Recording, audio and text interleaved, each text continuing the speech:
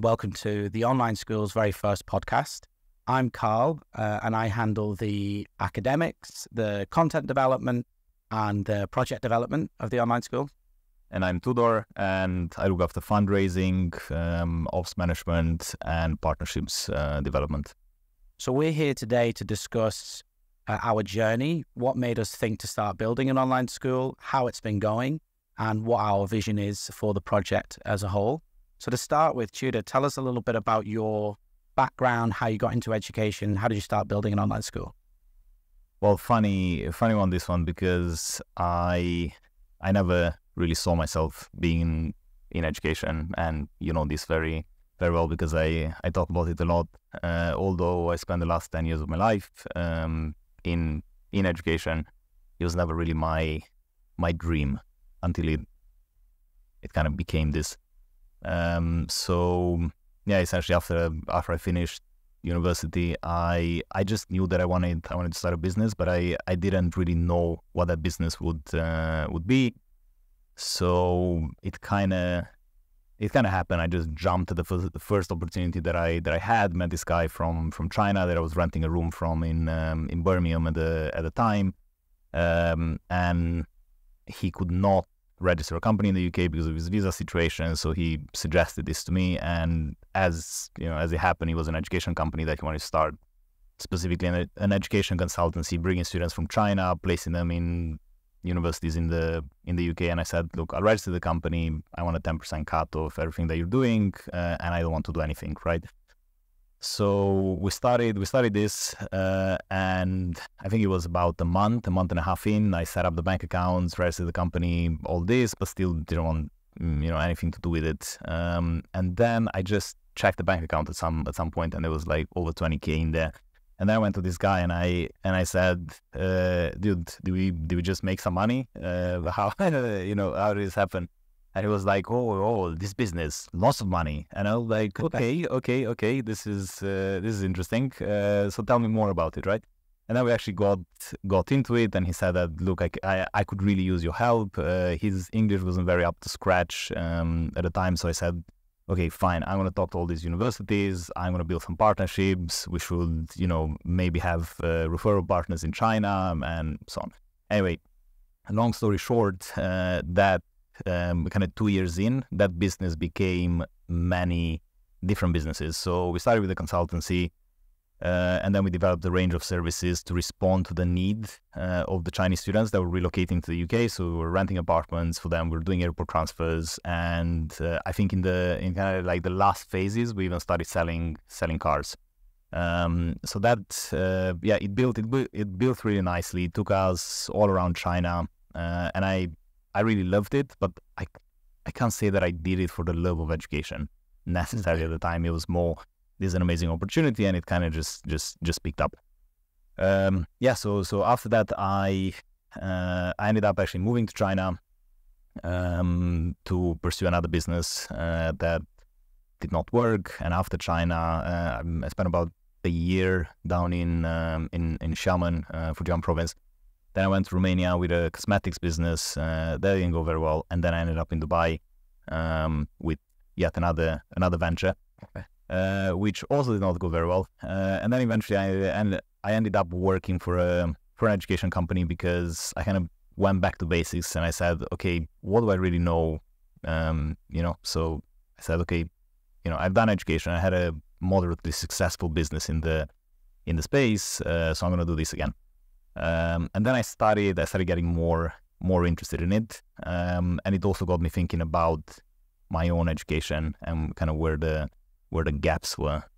You look like you were going to ask me something. I was going to ask you something, but I was going to let you flow instead. Yeah, go on. That's when you met me, right? Yeah. And you were at 8 again.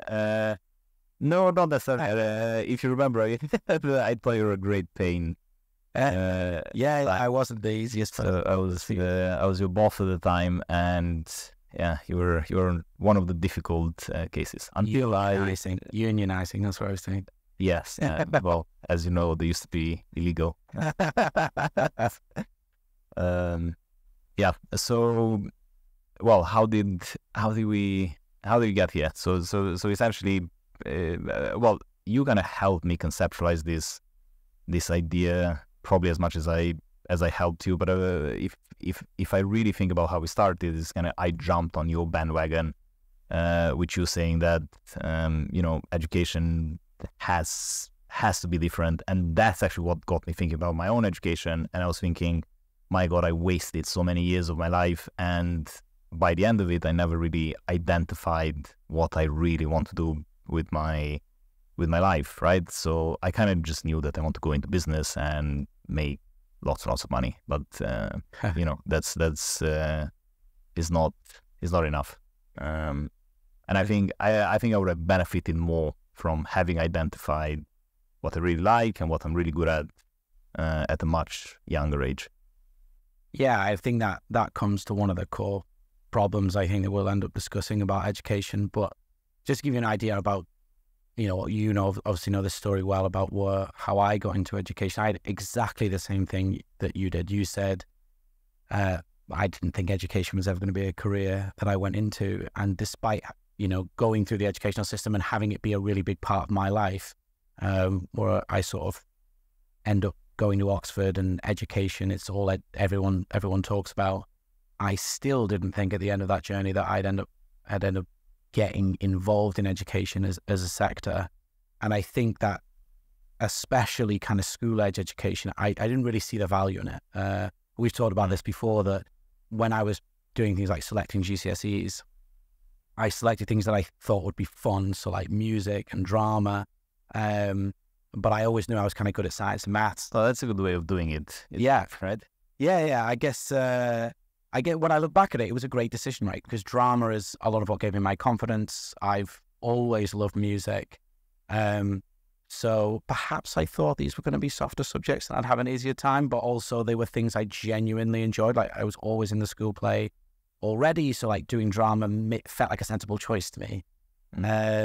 But then I pick my A-levels and I go, well, I'm good at science and maths, so I may as well just do science and maths. And I'm not selecting it for anything massively aspirational. I'm just kind of thinking, I'm good at this and I'll just do what I'm good at. And it's only when I meet a teacher that kind of believes in me that says, maybe you should try something like Oxford and Cambridge. And then I go and have this amazing experience at Oxford. And I think for the first time, I started to realize what I think is a good educational system. I start to look at it and go, okay, these people are trying to teach me how to teach myself. They're trying to help me learn how I learn.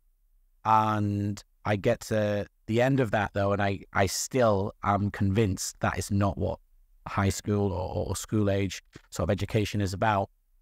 And my friends are telling me you should become a teacher, you'll love it, you've been tutoring all this time, and I'm absolutely not. So it's boring, it's a dinosaur, it's a career that I don't want to be involved in. And then I decide to become an auditor. That's yeah. You actually went up the ladder. But that's actually how I was thinking about education as well. Like, why would I go into education? Everyone is broke, right? And I want to make money, so this is clearly not a fit for me. And also, I took issue with my own education. Kind of, although I always did well in school, right? So I kind of finished high school with top grades in Romania, but for some reason I just hated education. I just had such a high resistance to being taught stuff, and I always thought like, this is useless. It's not going to help me in life, right? Even though we were spending 6 to 7 hours in school every day, which I thought it was insane. I still think it's insane. And yeah, I mean, well, we've seen it in what we do, that it perhaps doesn't have to be quite that long, and you lose the sort of engagement factor. But what actually ultimately got me into education was, one, realizing that auditing was a worse job or more boring than I'd actually anticipated, and two, a bit of a fluke of coming out here to Dubai. Anna, my now wife, she moved out here. Yeah. And I thought, okay, I'll do something that I know how to do. I knew there was tuition companies out here. I came in and I did it, and that's obviously where I met you, and caused you a lot of trouble. And you still do. And so then I think, is this for me? I'm thinking probably a year, maybe 2 years, and I get asked to homeschool. It's probably you that actually asked me and said, right, we've got this student. homeschool them. And I think, oh, wow, that's quite an open-ended ask.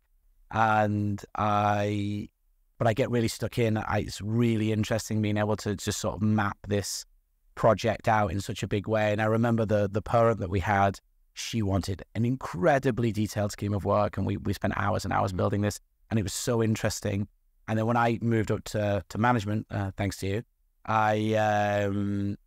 that was the big thing that I kept thinking about. Like, homeschooling is interesting, but it's quite a varied output when we're using kind of tutors who are kind of new. And so we did all these partnerships. We tried working with other online schools, and it just never quite worked. And then we thought, then that was really my first thought of, should we just be the ones doing this? And I think this is probably where we started to have conversations then. And then when you said, oh, I think we can fund this, then I thought, oh, wow, that was not... I have no idea how I was going to do it. Oh, you pulled it up. Yes. Well, you were one of my first investors, right? Yeah. If you remember, I convinced you to invest money in the first MVP. And then I convinced you, you remember how you were at the time. So I said, look, I can get more people behind this if I manage to get you involved. Just a quick point on management. I was just thinking, why did I decide to essentially promote you at the time? And you were such an absolute pain to deal with because you were very opinionated, and you had you had your own ideas about how things are done. Still am. Yes, which is it's a very good thing. But essentially, my solution at the time was, well, we can't get rid of him because he's a brilliant tutor. So how do we deal with this problem? And, well, give the guy a promotion. He's clearly clever, and by having to manage people himself, he will understand what I'm talking about, right? And he'll see the wider issues. I think that is genuinely fair. I think you remember in those early days when we were talking about it, I did have this realization, and that's probably where we got closer, was when I started to see your side of it a little bit more, and I started to go, okay. But then I think it was us working together that actually ended up resolving some of those problems. Absolutely. So I think it was a great partnership that's gone on to be even more than that now. But one of the things we both keep saying is we didn't want to be in education. We didn't think it was the career that we want to be in. And I want to kind of address that a little bit and have a think about what do you think the problems are with education? I always think about Ken Robinson talking about learning and education being two different things. And you were saying how you just seem to despise this education system, despite actually being quite good at it and achieving well. And you always seem to me to be quite a curious person, and you're very interested in things. What do you think of that? What are the problems with education? Well, I think the problems are many, and my view on it could be quite controversial, because essentially, if it was up to me, just tear the whole system down. And this is because when I think and when I look at successful people around me, a lot of them actually dropped out of education, and they kind of found their calling on their own. They learn how to code. They learn how to just be entrepreneurs essentially, and they carve their own piece of the pie, and they did it all on their own. So then I'm wondering, how did education help them, right? And if you talk to a lot of these people, and we have some of our advisors that are helping us build this project. They've achieved this immense success in their fields, reached, I think, 1.5-2 billion people, right, with their products, right? Yeah. And they're not a product of their education, right? And then when you think of education, I think it is this incredibly important stepping stone in one's life. So you have your family when you're very young, and the way you're brought up, and the values that are instilled in you, and then the next really big part of your life is your education, and somehow you don't hear a lot of success stories that came from having an amazing education, I don't. Well, I think there are a lot of people that kind of manage to get a stable life as a result of having been through the education system, but I don't see a lot of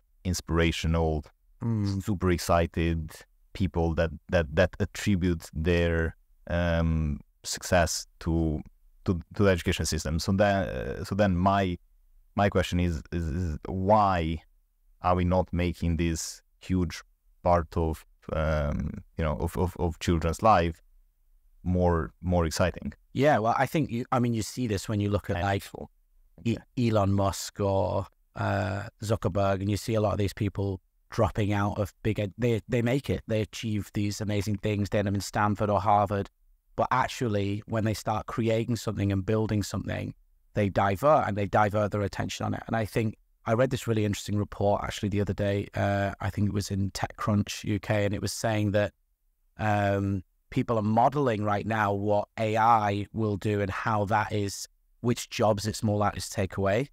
And everyone's thinking, it's the number crunchers, it's the kind of the entry level jobs. And actually most people are saying it's middle management that's going to drop down. And at the minute, well, I think this is kind of what you're saying, that aspirationally education is basically getting you towards middle management. Like it wants you to get on the ladder, then get safe and be kind of happy in your job, but it's not making a ton of CEOs. Yeah. So, well, I remember when I was in education, well, when I was in school, I was always thinking, you know what, I'm going to have my own business, because my parents had a business at the time, and that kind of inspired me. And I saw that they were living better than, most of my, well, I was living better than most of my peers because of what my parents were doing. So I said, I want to drop like, that guy's mom or dad. I want to be like my parents. Well, they actually eventually ended up just at a crucial time in my development, messing up really, really badly with the business. So I was growing up with the dreams of getting a car when I was 18 and all this stuff, and then those dreams were crushed, and and it was very, very hard to adjust to that. But even that in itself was a lesson in business. Yeah, is not only the upside that you see, right? You go through ups and downs. But anyway, I was thinking about, I will have my own business, I'll be an entrepreneur, and that will give me the success that I want. And then when I went to university, I said, oh, well, in Romania, we just want to wing it, right? Yeah. So maybe I'm thinking about this wrong, and I have to get a job. So I studied business management marketing, and I was looking at marketing jobs at the time and thinking, okay, I'm just going to get into a career, I'm going to climb the ladder, and eventually I'm going to become some, I don't know, marketing director, something in some company. But I couldn't really think further than that. And every time I was talking about it, like, I just was not excited by it. And then I look back at people who kind of took that trajectory, and they may be very happy in what they're doing, and have their lives and stuff, but so much more than that. And I think it's that ambition that drives you, right? It's that ambition, and just bringing it back to this idea of what's wrong with the education system, that it seems to me that it kind of beats that out of children a little bit, because we start to tell people there's a right and a wrong. And I think when you are aspiring to put people sort of on the job ladder, there are kind of right and wrong ways of doing things. And you've got to go into a corporate scenario, and you've got to kind of do it this way, and this is the way they do it. And actually that was my big problem when I became an auditor, was that I kept coming up with ideas and being like, can we do this? Can we do that? Can we do this? Mm-hmm. And they were like, absolutely not. We've always done it this way. And who are you just coming in the first year and trying to change it? But I think it's that kind of creativity that we're losing a little bit in schools. And you see it with kids, like kids will have a shot at anything. And I love working with the younger kids, and you see they'll ask crazy questions. They're not afraid to pull you when they think something's wrong. They're not afraid to question these sorts of things. Older kids, once you get closer to A-level, it's a lot more like them asking you, how do I do this? How do I get through this exam paper? Rather than them being like, what are people thinking about this thing? Is this actually true? And I think when I went to university, that was my first experience of sort of realizing even chemistry is not that black and white. And we did this thing, remember when we were doing the branding early on, we were working with a branding agency. We were trying to figure out our logo. And we were going through this big branding exercise, and we were trying to figure out, we were learning all this stuff about identities and what the visions were and mission statements and all this kind of stuff. We did that exercise with all the car brands, and they came out, and then when they came with a pitch, they came out and did this. They showed us that when you Googled "why is school so," the top things that come up are like boring, depressing, long. It's actually in our pitch deck. This day, So, it's such a good point.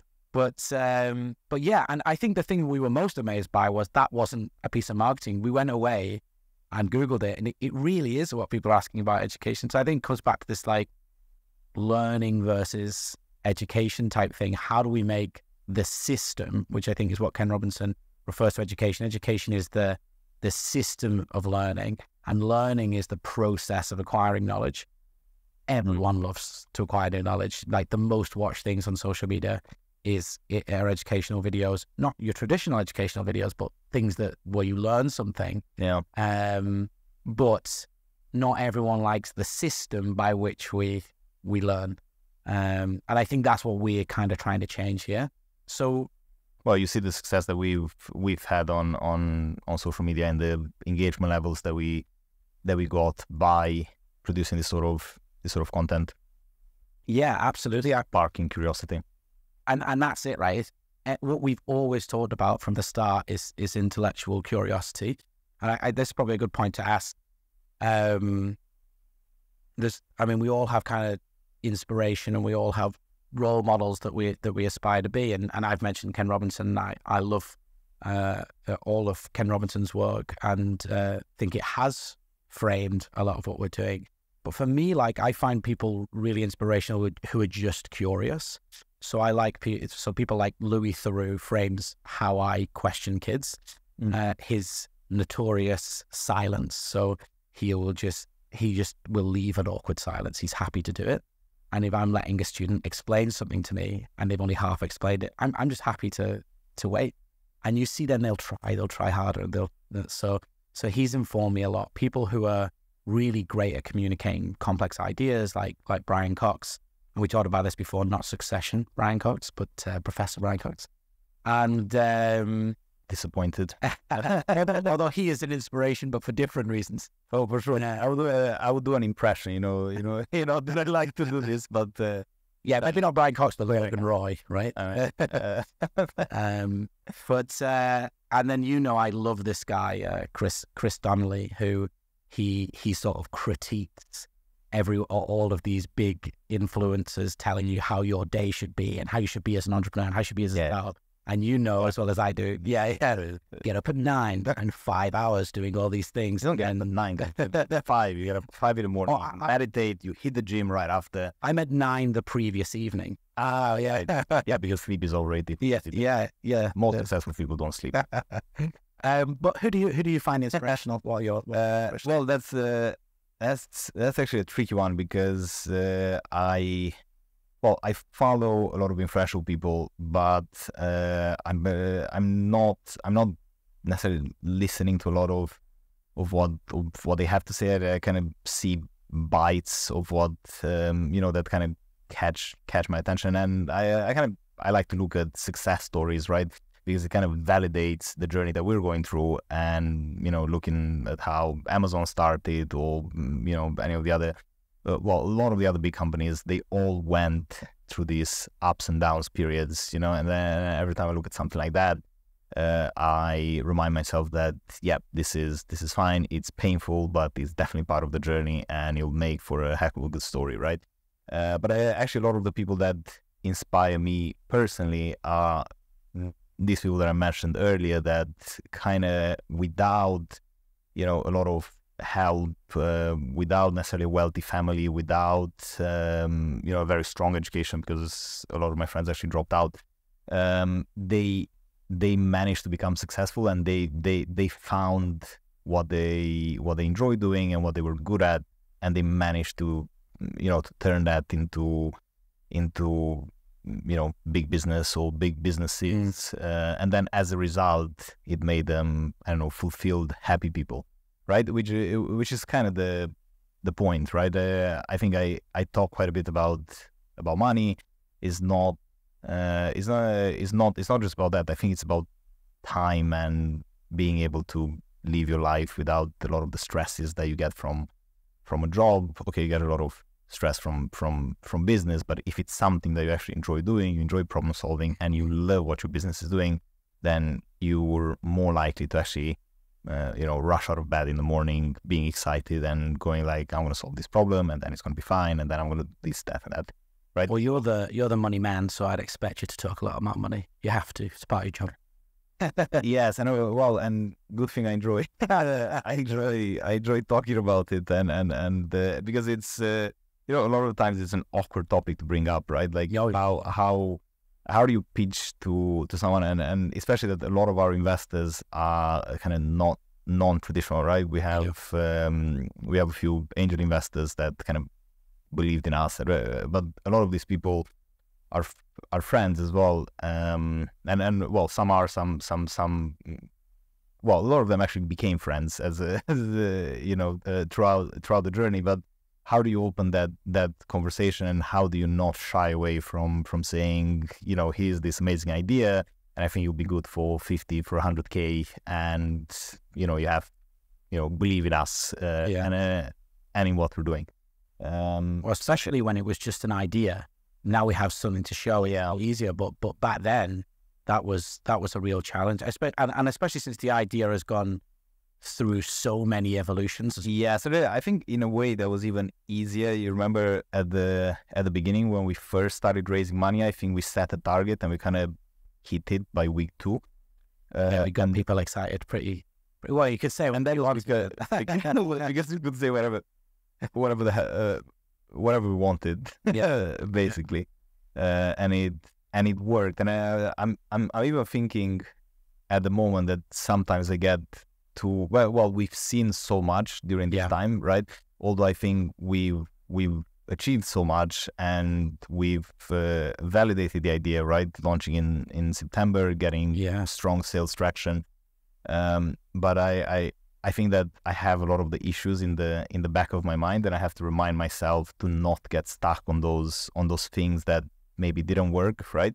Yeah, because then you have, a well-versed business person understands that during the course of a business, you will have about 1 million ideas, and you will tweak them, and you will try some, you will discard some, and then eventually you find something that works, and you build it further, right? But then if you go to an investor and you say, well, we tried doing this and it didn't quite work, the investor is like, oh, it didn't quite work. How much money did you spend on that? How about well, that's a real big challenge, isn't it? And me and you have debated this endlessly. How do we remain honest when we're talking to investors, but also get the investment? That's the real trick. We don't want to sell anyone on something that we're not doing and go around the big tangent.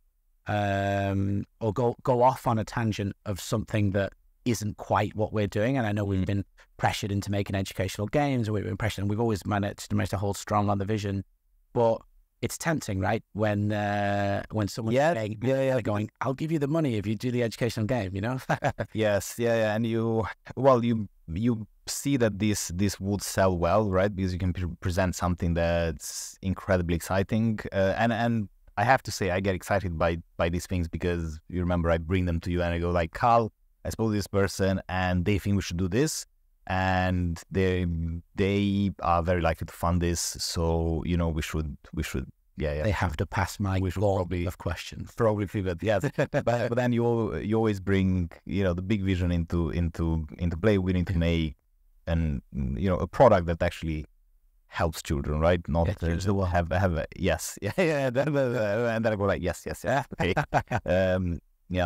But it just this actually got me thinking about how we actually got our first VC, right? Because the vision is so I think it's so big because we essentially want to build a complete schooling experience on the web, and found a way to keep kids engaged after many studies and research and testing and so on. But it really takes someone with a slightly different vision to actually see what we're building here, right? And that's why the first the lead investor still is today from the Web3 space. Yeah. I think that's interesting because we kind of struggled convincing more traditional investors to really get behind this at such an early stage, and it took someone who's kind of more adventurous and willing to try things to say like, yep, I think there is an issue with education. I take issue with my own education, and I want to see something different. And what you guys pitched is great. So, but then that came with its own challenges, right? Because when we moved into the Web3 space, which I think was, I mean, that came from you. It was a genius move to get funding so early on. But then when we went into that space, that was where we got this pressure to kind of do something different, because we kept getting told education's just not cool. It's not. And for me, I mean, well, I'm sure it resonated with both of us quite well, because, well, that's what we both thought when we got into education. It's kind of the reason we're trying to change it. Well, we're trying to make it cool, right? Trying to make it, yeah. I mean, the content that we're making, the style of everything that we do is quite, well, it's not quite, it's very different, right? From anything that's out there. And that's why it's hard to get people, especially from the traditional space, to see it, because it is so different. And a lot of people say, well, what's wrong with education? Or even if they agree there's something wrong with it, they think like, well, it's just the way it is, right? You won't change it overnight. You won't change it in 2, 3, 4, 5 years. This will take a long time. So, and investors want returns, right? So they want something quick. Okay, so we found out that education wasn't cool. Neither of us thought it before we started it out. Getting investment was really difficult because people didn't see it. Why did we start it? Why would you say you started it, the online school? Well, to be completely honest, I just saw a massive opportunity, right?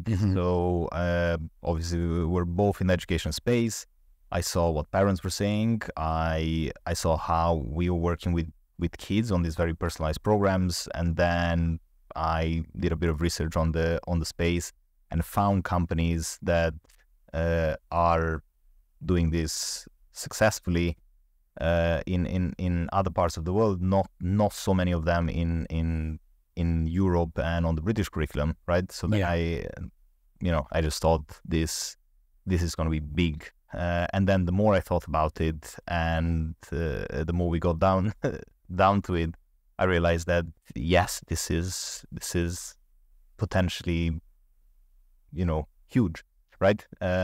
So there was that, and then also the fact that I really do take issue with the with the education system, and I think that we have too many young people that finish school, go into university, they do a degree that they have little to no interest in. Is just what their parents told them, what society told them, what they kind of think that they want to do, but they're not really passionate about it. And then you've wasted a bunch of years in school, then you go and waste another 3 to 4 years in university because you just don't know what you're going to do.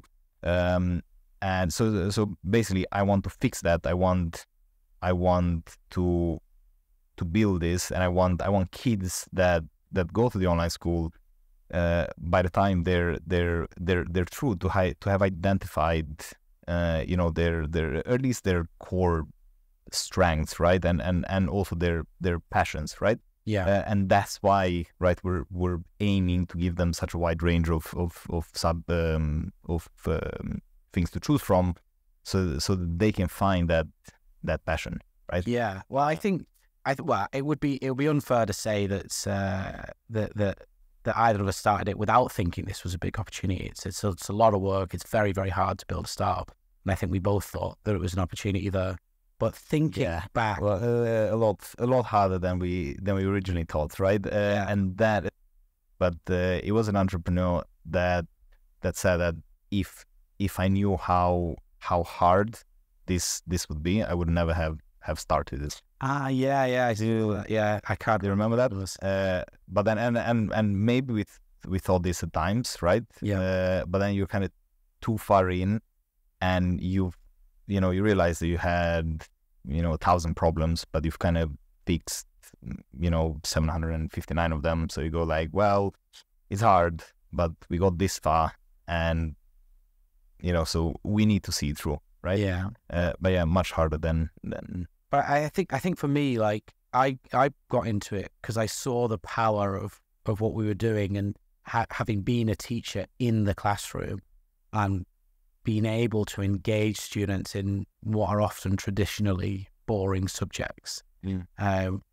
I studied chemistry. I'm super passionate about chemistry and science and maths, and often I would get kids from a tuition point of view who hated chemistry. Their parents were like, my son needs to do better in chemistry. I'm going to send them to a chemistry teacher, and they weren't happy about coming to see me. They're wasting an hour of their evening, and then for them to walk away feeling engaged and happy or inspired and be able to change people's perception of this, I thought was really powerful.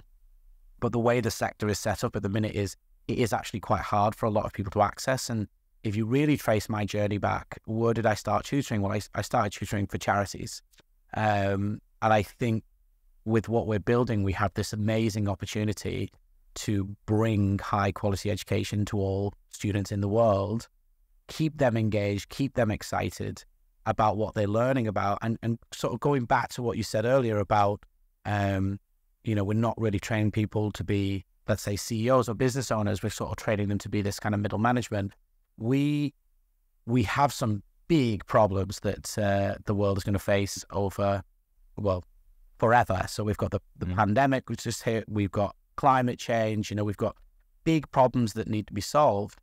And I think the only way we will get any solution to those problems is by inspiring young people to actually take them on.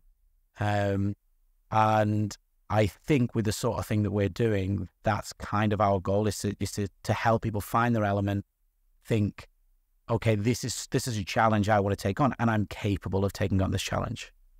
Yeah, well, that's a very noble way of looking at it. And yeah, I 100% get behind the idea that education has to be accessible, right? Because you mentioned that you started teaching for charities, right?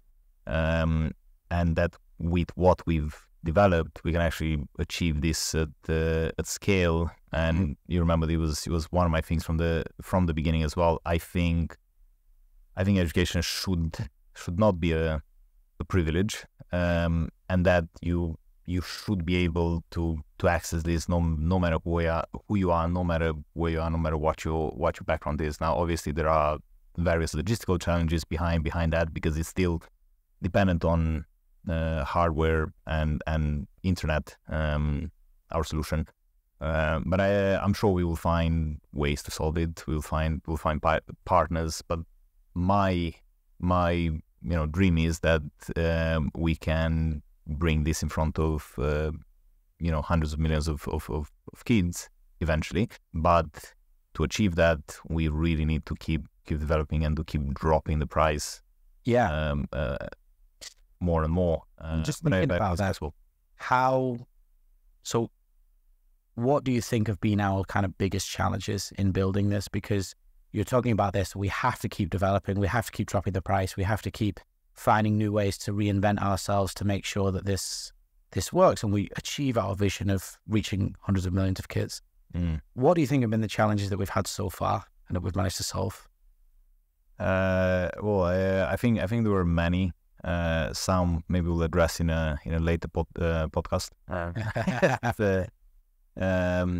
But yeah, I think we've had personal challenges, right? Yeah. Along the way of just adjusting to essentially really jumping full into startup.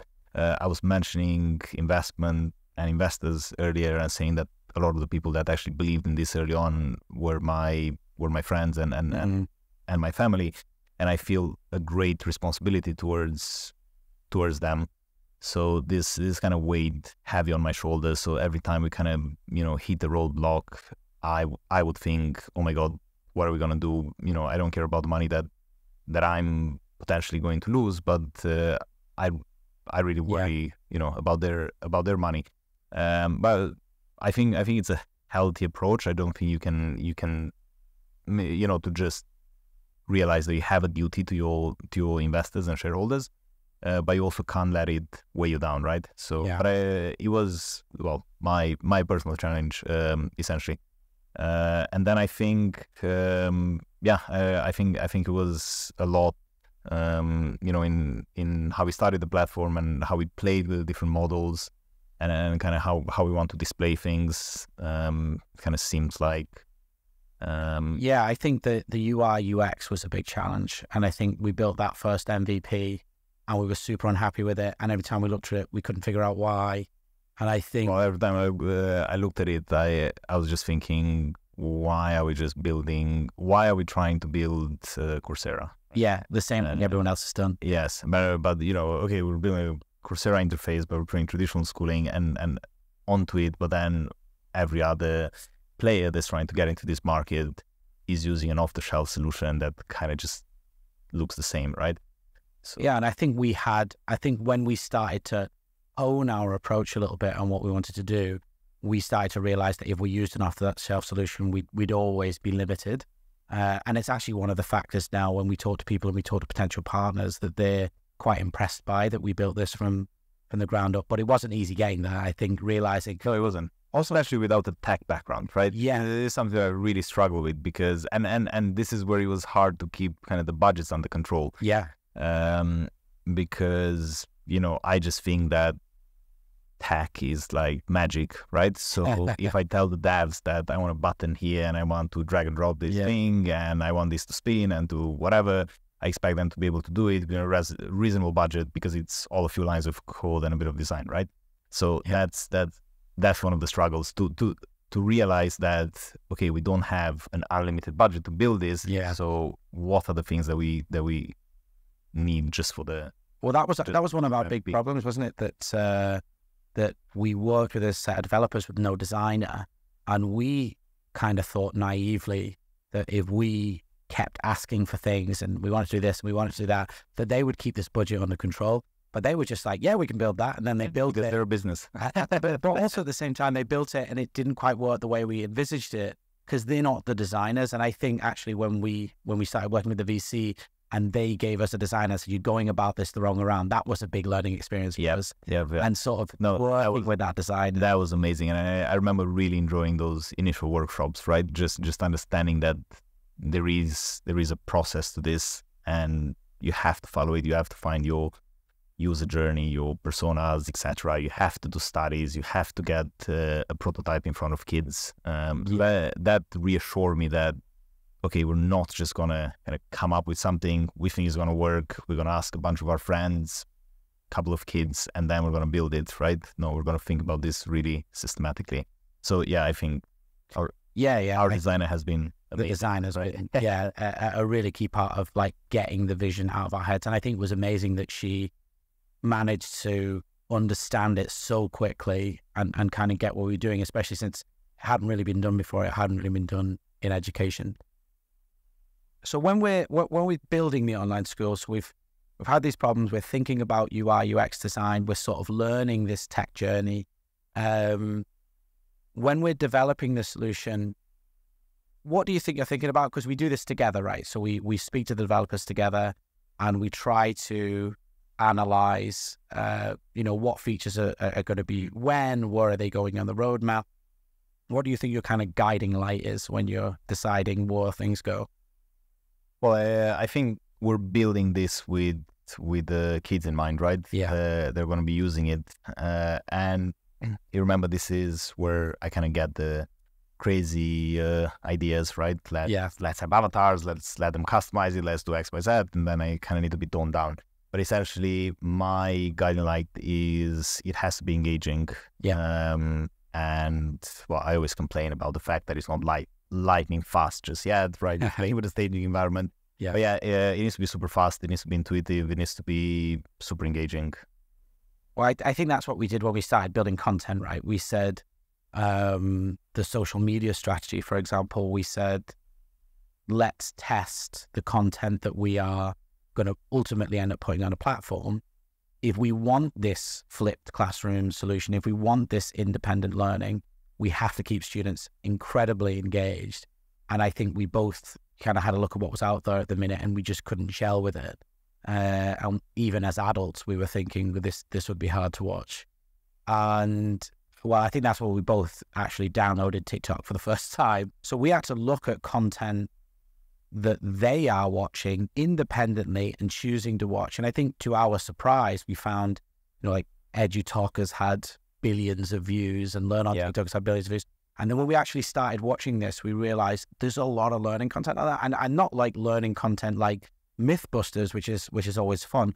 There is a lot of like maths learning content. Like this guy I always send you that ends every maths video with how exciting. Is brilliant, and I watch it all the time, and he's got so many followers. And so you see this kind of school level education content, it's all there. And I think we said, all right, let's try our hand at it. Yeah. And I don't think we quite expected to get the reaction that we did and to get so many views so quickly. We're definitely hoping for it, but in the back of my mind, I kind of knew, just thinking about the younger me. Yeah. And that's where, I wanted to do this thing with two G-Wagons. Yeah. Pulling each other and demonstrating the friction. Yeah. I think we didn't quite believe that was going to work when we did it as well. No, it is. It was a bit of a test for ourselves. Yeah, exactly. But what's interesting is that you can find these hooks, right? Because basically you can apply education to everything, right? Yeah. You can do it on cars, right? And that's why I insisted that we did the cars videos that we did, and they worked, right? Yeah. And there are probably a bunch of kids that really like cars that maybe came there for the G-Wagons or whatnot, and the sounds and the tour and blah, blah. But actually they ended up learning a formula at the end, right? And that's something that you're able to visualize when you need it, and you go like, how does this actually work, right? Yeah. So all of a sudden friction is not that boring anymore. Yeah. Or understanding G-force, right? When we put James in a race car and he was thrown around the track. Terrified James in a race car. Yeah, terrified me. I was very envious. I wish I was in his place. It wouldn't have been as good if you were enjoying it. That was the experience. But I think, that was basically a big test of what we were doing, right? So we said, this is actually a really important part of what we're building, but also this can lead into longer form content, which we were thinking more, I guess, kind of like this, like podcast style or YouTuber style, so that kids could get hooked and then actually learn about the thing they wanted to learn about. So yeah, engaging is just a big part of what we're doing, I think. But I think the other thing that particularly you talk about, that we talk about quite a lot, is relevance. Sort of how relevant some of this content actually is, and getting kids to actually engage with people who are doing some of these things that we want them to do, this innovative career. So how do you think we're addressing relevance, let's say? Yes, well, I think essentially we want kids that go to our school to identify what they want to do, right? And in order to do that, I think we need to inspire them, right? And we need to be able to help them make this connection between their education and something in the real world, right? But it's not as easy as just here's 5 options. Yeah, you can be an astronaut, you can be a lawyer, you can be blah, blah, and this is what you need to study in order to get there, right? So I think it's a process, and the way we're addressing it is we are bringing influential people into the school to actually talk to the kids, right? So we're doing this this course. That was quite a challenge, and I'm sure it's going to continue being quite a challenge and a lot of fun with Ahmed Hafar, the famous voice of Dubai, right? Voice of Dubai. Okay, impressions later. Yeah, sorry, Ahmed. Yes, but even, you know, bringing him on, right? You may find that some kids actually want to be, I don't know, a voiceover actor, or you know, aspire to do, or maybe they never thought that being a voiceover actor can actually lead to you being very successful, right? Yeah. Hafar is, you know, under 30. He was actually in Forbes 30 under 30 this year, and you know, okay, his passion is cars. He's got 2 Ferraris and stuff, but he made a really comfortable life for himself by doing what he really enjoys doing. And guess what? He dropped out of school, right? Yeah. So you know, we want kids to not drop out of school because education is super valuable, super interesting. But we want them to see that you know, this is actually relevant. You have to get through this, and we're helping you find what you're really good at. So I was saying we're bringing Hafar on, but we've got plans to bring all these other people. So all these entrepreneurs from various industries, where, you know, kids will be able to link what they're studying to, well, okay, this person is in, I don't know, real estate development, or he's building apps, or he's building sites, or he has a consulting business. So we want kids to see these people. Oh, he's an influencer, right? Because there's an interesting, you know, way of how do you get so popular? How do you find what's relevant, right? And if you see some of these people, the kind of the iterations of kind of personas that they go through is quite fascinating, right? So you actually want to have a wide range of everything that happens in the real world that could be potential careers, businesses, etc., ways of essentially making a life that would, you know, appeal to. Yeah, well, I think that that these sort of partnerships have been a really important part of our journey, and helping students to understand better what's actually out there. Because I think, even go back to our big problem, right? Probably one of our big turning points was the UI UX thing that we talked about. I had no idea what UI UX designer was. I didn't even know that was a job, you know. And I think I Googled it. I found that. So we've learned this, we've discovered it. But presenting this to students is really interesting. I think there was actually a Guardian article that came out not long after we started working with the UI designer that said 75% of teachers in the UK don't know what a UI UX designer is, but it's one of the most popular careers that kids want to go into. And I could safely say at that point I was one of the 25% because we'd figured it out. But yeah, had I not had that experience, I would never know. And I think that's what we're trying to do is present all these options, even things we don't know about now, and just kind of say, this is interesting. We need the students to know about this so that they can make informed decisions about their life. But partnerships for me was a big success, and working with people like 8 Billion Ideas, who I see as a really inspirational company and doing something really amazing, and them building content for us was really cool. And working with Pencil Spaces, this kind of Silicon Valley startup, then to build the virtual classroom inside our environment was a really big moment for us. What do you think are the successes we've had? Yeah, so I think we talked about our TikTok, right? Yeah. So we actually never thought that we would get so many eyes on the channel, right? We've had nearly 50 million views. Nearly 50 million. And this was just you know, us trying content out, not trying really hard to make it popular, right? And also very, you know, simple kind of animated fun content. So yes, I put that down as a success. And also the fact that you know, we decided that we need to be revenue generating, well, for various reasons, but the main one being we really want proof of concept, right? Yeah. We want to prove that this way of educating works, right?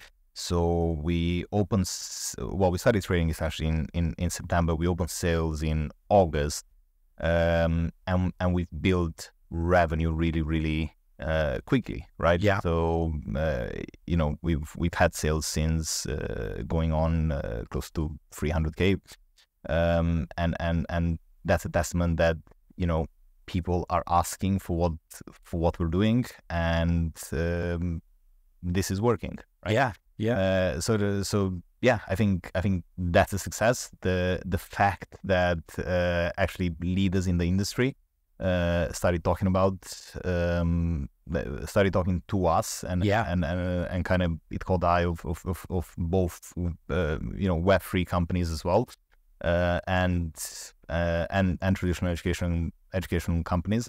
So I think that, yeah, that's really interesting, and now I'm just super excited to see it go live in January. Well, slightly terrified, but more than that, excited, because I just want to see people get onto it. I want them to, you know, less, you know, break it, whatever, but I want feedback. I want to see, I think now it come to life. That was a really big moment for us when traditional educators came in and said, this is interesting, and started sort of taking us seriously and talking to us seriously. Well, I think that's been happening for a while with you, right? Because you're quite vocal on LinkedIn, which I didn't quite crack yet, but you know, people get behind the idea, right? Well, there's always been this kind of like bated breath interest, and then I think when we started going to events, actually showing people what we built, that was a totally different reaction, I felt. So it felt like I could talk a big game at these events, and people were slightly thinking, but is anything going to come from this? And then when we started showing people, and that response was, what they're doing is actually good, and I've seen it now, that was really exciting. So I think probably we should talk about, we've gotten all the way this far and not actually talked that much about what the online school actually is and what it is that we're doing. We talked a little bit about that first MVP and how we kind of based that around LMS systems, learning management systems like Coursera and things like that. And then I think for me, it was the real turning point was when we started to develop a system that we thought would actually engage students. So we thought would actually recreate a school-like experience, but not just by sort of copy pasting and putting it in a digital environment, but by augmenting it with technology. So just to kind of go through how we thought about that, we went a bit back to the drawing board, and we started talking to, it was an event I was speaking at, and I was speaking to some architects, and the architects, I showed them our first version of the platform, and I said, we're having this problem. We're not happy with the way this works and the way this functions. What do you actually think about when you build a school? And it was when they started separating it into these different learning experiences and saying, well, you need this. And I was talking about the campfire, the watering hole, and the cave. Probably I could talk about that all day, so maybe for another podcast. But the idea was that these have these different learning experiences. And that became a really core premise of our platform, where we said, instead of a school day being maths, then science, then English, it's going to be acquisition of knowledge in the morning. It's going to be, consolidating that knowledge later on. It's going to be peer-to-peer learning, and then it's going to be applying it in some way or another. So if you were to try to describe what the online school actually is and what it does, what would you say? Well, I'm going to use your wording here. You often say that it's different things to different people, right? Mm-hmm. Yeah. Because it's such a big project. But I think essentially it's an all-in schooling experience, right? That essentially hooks you in based on your interests with short-form content, and then recommends you longer-form content, and helps you pick and choose your subjects, and then kind of sees you through that journey. But the thing that I'm most excited about is that it is fully flexible, right? Mm-hmm. And that also is one of the first solutions out there for full-time schooling that you can actually access on a subscription model, right? So I like this idea that you no longer have to register for your school. Is non-selective. Basically, you sign up with a subscription, and you have this vast database of content that you can consume at your own pace. So as a parent who wants to homeschool, you have everything you need there. You have the tests, you have the videos, and the best thing about it is that you get access to educators, right? So our mentors, the full-time team that's ready to jump into a lesson whenever there's a need for them. So I think this flexibility is really interesting, right? Because not all kids want to actually get up at 7 in the morning, and there's nothing wrong with getting up slightly later and with structuring your learning a bit differently. You know, there's nothing wrong with doing 2 hours in the morning and then going to play tennis or whatever you're interested in, and then just picking it up in the afternoon, right? So I think that's interesting, and this also gets me thinking about the bigger vision, right? Because our full vision is to be truly flexible, but also have this in-person element, right? So having these education centers all over the world, right? So then, you know, if you're a family that's based between I don't know, Dubai, London, and New York, you can find an online school center in each of these cities. You can be in Dubai, I don't know, this week, and you can do 2 days online. You can go for 3 days into a center. The children can socialize with other kids, and it's all augmented by the platform, right? And then you can say, okay, next week I'm in London, but there's a really cool center in London as well. There is a chemistry lab, so I'm going to sign up for it. I'm going to meet the kids in London as well. And I think this also gives kids an idea of what the professional world really is like today, right? Because we talk to people from Malaysia, from Singapore, from the US, and we work with all of these people, right, on a daily basis. So why should kids not do the same? Why should they not have a project with a kid from Japan and a kid from the US, and they're all kind of working towards the same thing, even if they're on different timelines and stuff? Well, the world changed and school didn't change with it, and I think this is kind of the problem that we're trying to solve. And it's flexible working is a thing. Flexible schooling should also be a thing. And I think there is a fear that this would make kids somehow less disciplined. But what I've always found that is if you actually give students ownership of their education, they mostly grab it with both hands. They think, okay, I have some good, this is for me now. And they kind of understand its purpose a little bit more. And I think this is the door we want to kind of open and say, when we talk about flexibility, it's in terms of geographical location, it's in terms of time, but it's also in terms of content. It's in terms of what you want out of your education, and because it's very, very different for every student. And I think, you know, ultimately, like it's basically a schooling hub, right? A fully managed schooling hub is, if you want it to be, it's fully teacher-led, and it is this learning experience. And eventually, once we go hybrid, it would be in person and online. I think that's our kind of maximum vision. But it also could be for students in school somewhere else that want to pick up a little bit of extra content and understand, you know, they like our content and they use it for revision. For others, it could be, well, we've built this community and they just want to do the peer-to-peer learning bit. They just want to communicate with people all over the world. There's no reason why they couldn't drop in our centers and make friends when they're on holiday or traveling. For other people, it could be, I just want to get test ready and I need to be test prep. For others, it could be, I need advice on university help. I need advice on careers. So I think what we're saying is we built this solution that is a fully managed teacher-led schooling solution, but we built it in such a way where all the individual pieces can be used to increase flexibility, increase relevance, increase access, and make sure that, you know, kids are really getting what they need out of their education. Okay, so we've been through this massive journey. We have gone through changes of mindset. We've gone through changes of understanding of what we're building. We set out to do something that would change the world and change the way education works. That's always been the goal. It remains the goal, but the way we're doing it has sort of been honed and evolved over time. If you could go back now to when we started this, what advice would you give yourself? I would probably want to launch sooner, to be completely honest.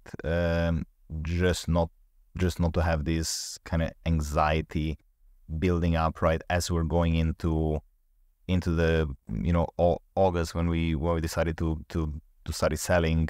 I was part of me was quite worried, like, is this gonna work? Because we worked on it for such a long time, so we are convinced, right? Managed to convince our investors, our friends, our family, right? Everybody believes in it, right? But I wanted true validation. And again, going back to the money thing, you only get true validation when you have a parent who go, love this, take my money, right? So that's kind of, I just wanted that moment, right? That they love it, they do love it, right? And we were very perfectionist about it, right? We wanted it to do everything. I wanted it to be fully ready, and that was a big journey to actually go. Well, we need an MVP. But I think when you look back on anything, there's so many things that you would have done differently, right?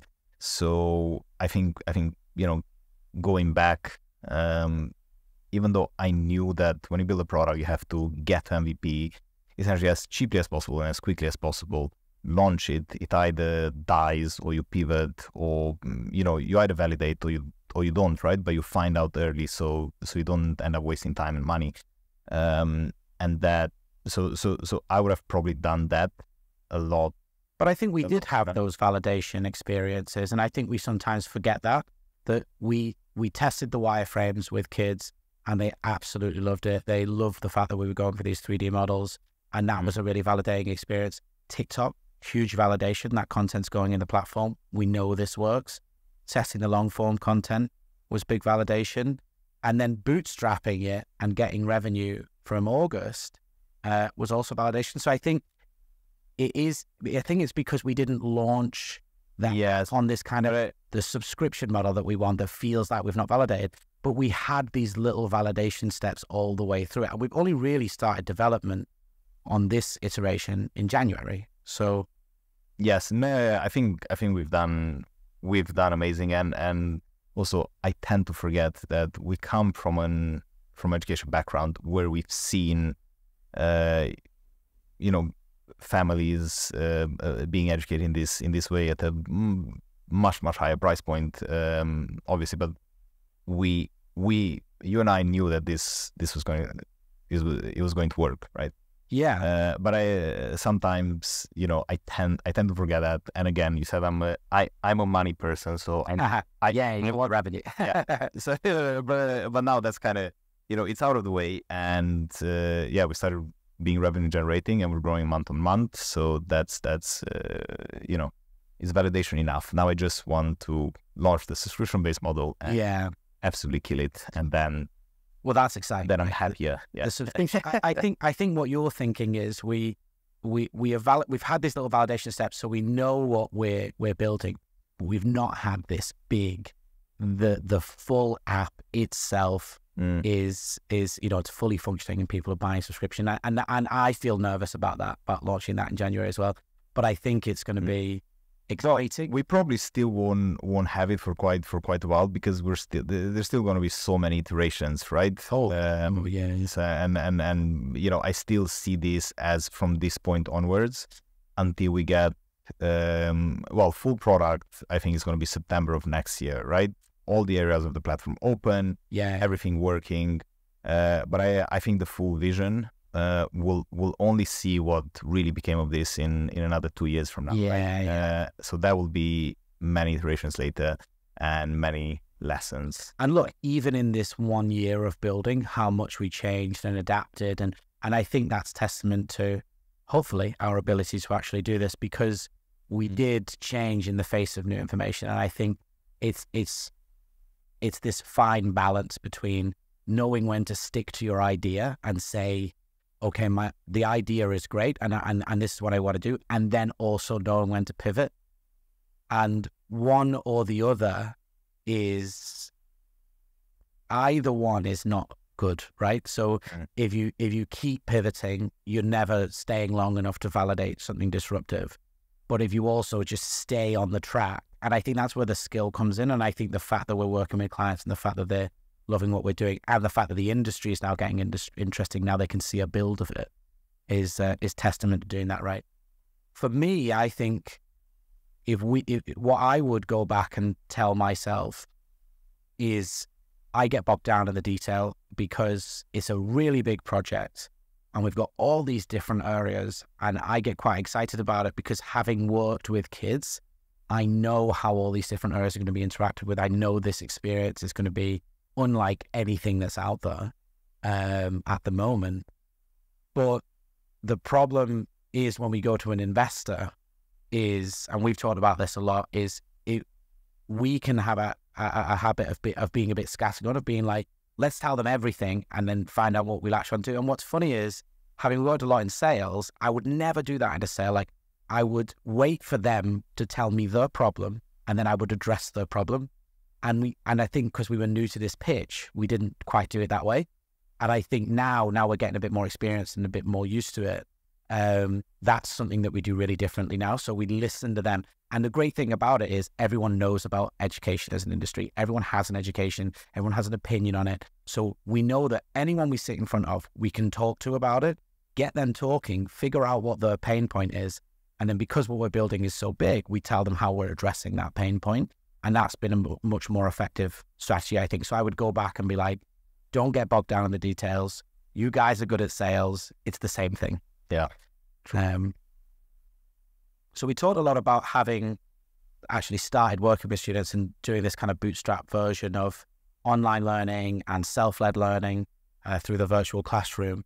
And we started to have really good feedback from parents.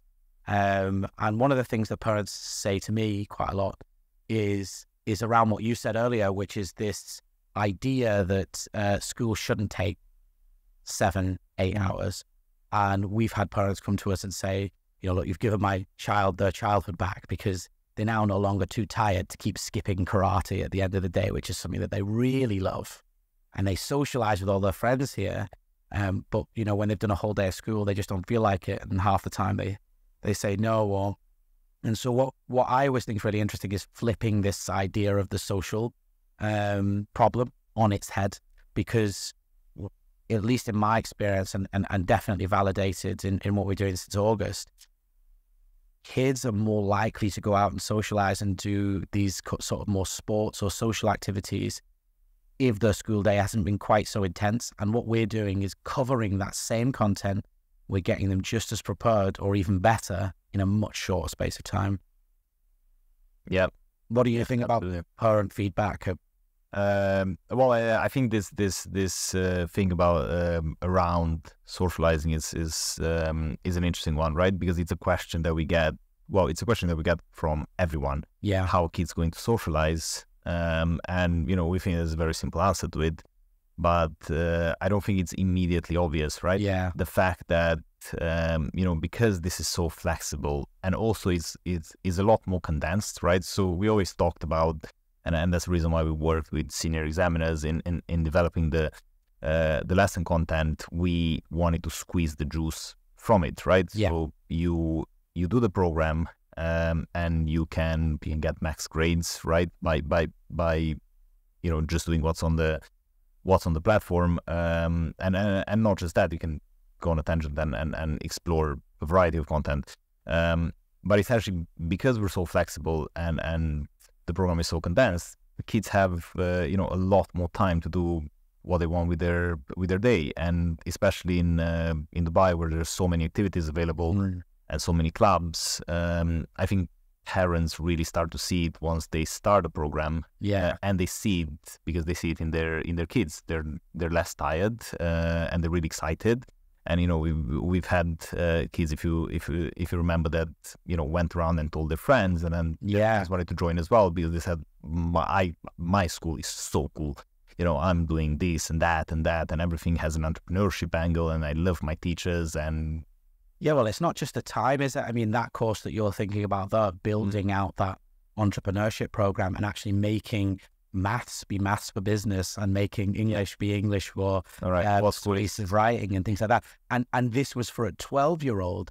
This student felt like they were treading water in school, and now this really excited. They're about to do our Shark Tank pitch in the new year, which will be a lot of fun. And they're telling their friends about it because they're learning all those same skills that you're learning in school, but they're doing it in something they're really passionate about. So yeah, I'm excited about developing more things like that.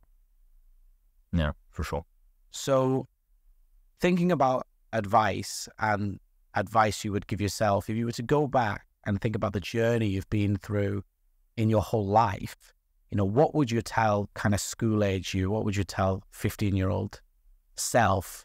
What bit of advice would you give? Buy Bitcoin. No, I think advice. I think that was more for for when I was in university.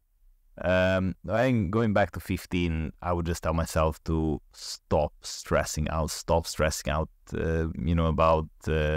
about school and about results, and I also stop pushing back so much, I suppose, because it didn't really get me anything other than get me suspended constantly. The fact that I was protesting so much, like saying this, why do I need to learn this whatever particular subject, right? Because I don't like it, I don't have an interest in it, and it's just part of my curriculum. I will never like it, and well, I still don't see how that particular subject helped me. It was something specific for Romania, like I think it was civil education. Okay, like PSHE in there. Well, it was just complete nonsense, right? So I would tell myself to stop stressing out. I would tell myself that I have all the time in the world to achieve everything that I want to achieve, and that it's all out there. And I would tell myself to, just really, really think about what I really enjoy doing. Other than riding bikes, motorcycles, skiing, and doing a range of extreme sports. That I actually did ski as a pro back in Romania, but unfortunately had an accident and kind of had to stop, and also was never the best, right? I was never in the top 3. I think my best result was like 5th or 6th in the country, and then that's pretty good. Yeah, well, it's all my father told me, because I remember he used to tell me, if you don't get on the podium this year, you should stop doing this. My father was actually a professional rower, so he rowed for Romania in the I don't know, world championship, whatever, and he all the European championships and so on. Then he got an injury and had to stop. But yeah, he was telling me, like, only the best make it, and maybe even the ones that get on the podium in Romania, they're still not going to make it, because you need to ski all the time, right? And you're only skiing in the winter. But anyway, go to Japan in the summer. Kids that had a lot more funding and had schools that actually allowed them to do it were just going and skiing on an iceberg.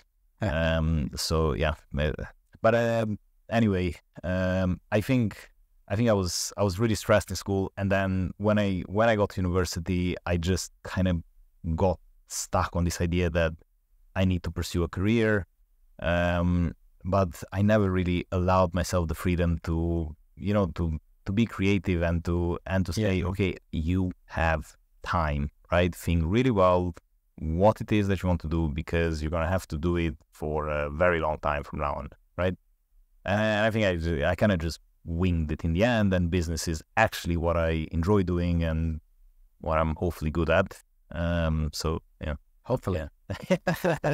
I think for me, I would tell myself to try everything. I think to explore more and not narrow my view of the world, because I did throughout my education, and the British education is kind of set up like this to sort of narrow you down. You have this broad GCSEs. Now, I said earlier that I did drama, I did music, I was really creative in the way I thought, and then I just did pure science and maths. And I would have liked to have kept some of those elements going. And then when I went to university, this became a big part of my identity. But I actually I would go back and I would tell myself to just keep that sort of wide view of the world open, and keep the, a broad knowledge base, which I think I try to do now as an adult. But yeah, that would be kind of my advice. So thank you very much for sitting with me for so long and discussing our entire journey. This has been really interesting, and hopefully people have found sort of little bits of nuggets of wisdom in it. We're planning on doing this a lot more, so this is the first of many. So, well, we have these conversations over and over in the office, and we're actually stuck in the same room for 10 to 12 hours a day. So I think it would be interesting to share this, because it is a very interesting and insightful journey. Yeah. So thanks to everyone for listening, and we'll be back soon. Cheers, sir.